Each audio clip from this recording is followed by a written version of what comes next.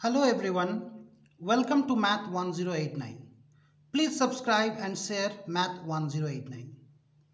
Got many queries from various people asking how 1089 is important. This video is all about explaining 1089. Consider a 3-digit number with the property that the 100 digit and the unit digit, their difference must be more than or equal to 2. Make sure of this thing. Then reverse it. Then what we will do? We will reverse it. Like 1 to 3 will become 3 to 1, like that. Then we will subtract the smaller number from the larger number. Again we will reverse. Then add the original number and the reverse number obtained here after subtraction. What we will get? Obviously 1089. 1089.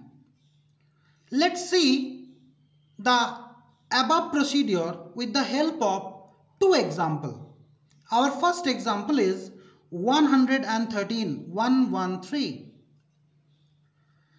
Now from 113, if I reverse this, I will get 311. Which one is bigger? Obviously 311 is bigger. And which one is a smaller number? 113. Take the difference. Take the difference or subtract. After subtracting, we will get 198. 198. Then again reverse this number. Again reverse this number so that we will get 891 or 891. When added, we will get 1089. If we add these two numbers, we will get 1089. Here is our second example. For the second example, consider 932 as the number. When reversed, we will get another number 239 or 239. Obviously, 932 is the bigger number, 239 is the smaller number. Take the difference. We will get 693 or 693. Now reverse it. Reverse this number. After reversing, we will get 396 or 396. Next, we will add them to get 1089. Here is another interesting property about 1089. Multiply this number by 9. After multiplying it by 9, we will get 9801. 9801.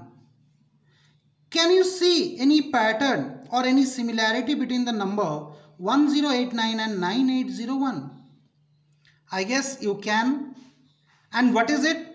Simply 1089 and 9801 are the reverse of each other. 1089 when reversed give us 9801. Thank you for watching. Please like and share the channel Math 1089. Don't forget to share. Thank you.